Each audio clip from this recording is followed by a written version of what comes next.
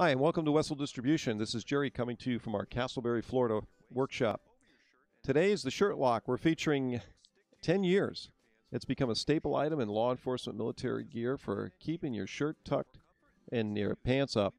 And, there's the alternative that they've had for so many decades was the shirt stay garters going down your legs, gripping the hair on your legs, pulling them. Sometimes they even come off, creating some embarrassing moments.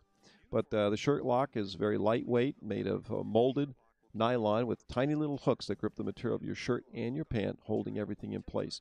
Shirt lock's worn about 2 inches below where your normal belt would rest. Once you get your shirt on, you get everything in place. You can set the belt and then pull your pants up over it.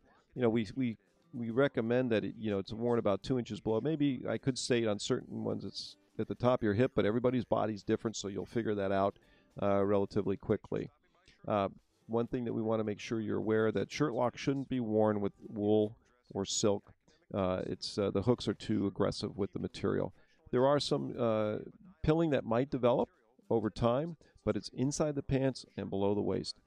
Some people have asked us, hey, is the shirt lock comfortable? Is it restrictive? Best way to answer that question is to say that it, just like a ring on your finger or a watch on your wrist, you forget you're wearing it. So again, we also, one last thing on the shirt lock, if you are wearing that heavy-duty belt, military, law enforcement, security, we would suggest that you go with the 1.5-inch wide variety. And it comes for waist sizes 40, 50, and 60. Now, we can make custom sizes. Just get a hold of us, and we'll be glad to do that for you. But thanks again for your support of the Wessel Distribution shirt lock product and the suggestion to come up with an alternative. That's what we do here, Wessel Distribution, concept to market.